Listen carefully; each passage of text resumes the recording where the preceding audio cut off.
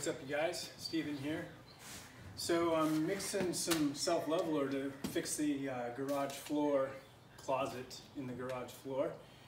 And normally we do this in a bucket with an electric mixer and a paddle bit, but I happen to have one of these, and so I'm kind of excited to see how the SteeleMixer does that. So they put 3 or 4.7 quarts of water in here already per manufacturer specification.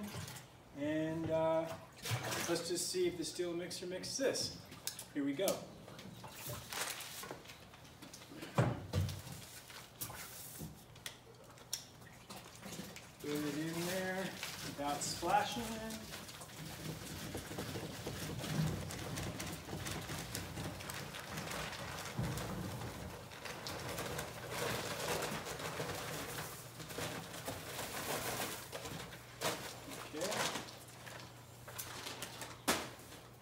Let the dust clear. Let's see.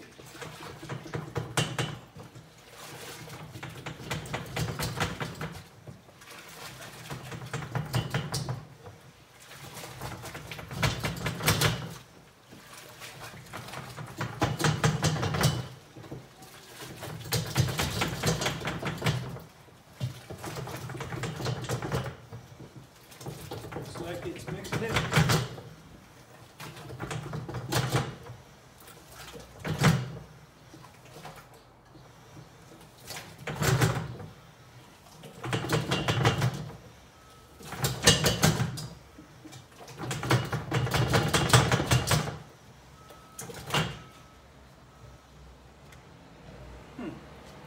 Sticking to the bottom though. Cut. Alright, I figured it out. Once you put the water in and then you pour the bag in, turn it back and forth a couple of times, and then automatically come over with a flat shovel and don't even fight it. Let's scrape the stuff that's getting caught. Same on this side. Boom. That stuff that's getting caught in there, because this stuff is sticky. Woo! Yep. Once you do that, you shuffle it back and forth for a minute. Done. That's it. Self-leveler in a SteeleMixer.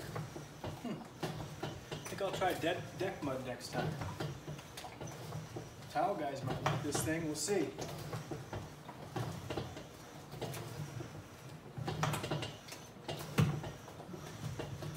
Someone said this is like a huge arm workout.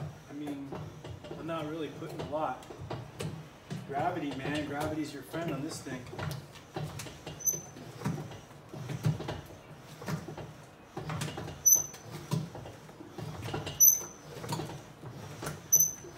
Squeak.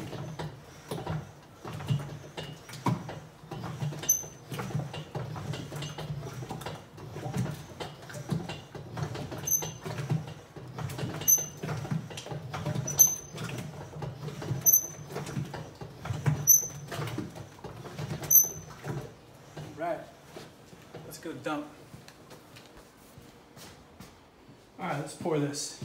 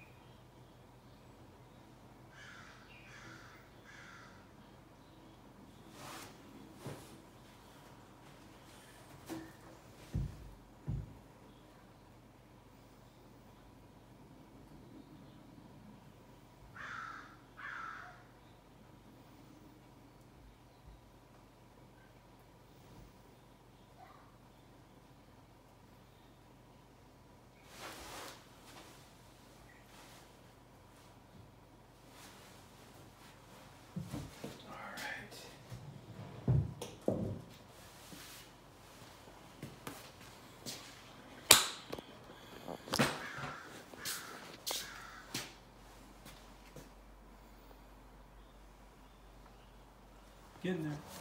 Another nice thing I want to show you about the SteeleMixer is how easy it is to clean. I like to put that on jet. Get the top.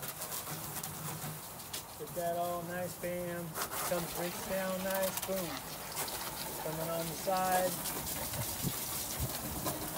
See, that stuff's a little caked on there. Make sure you get it off. Try the other side.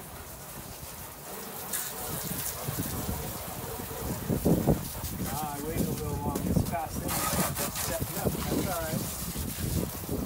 It doesn't stick well with this plastic. I'll have you know, the new black ones that are for sale are recycled plastic. Made in the USA, baby. Done. Oh.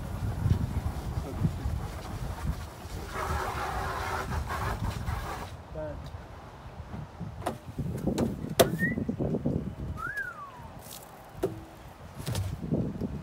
Then I like to clean the outsides just because I'm a little messy when I work. Keep your mixer clean for the next time.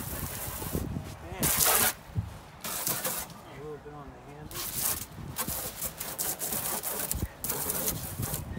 That's it. Later.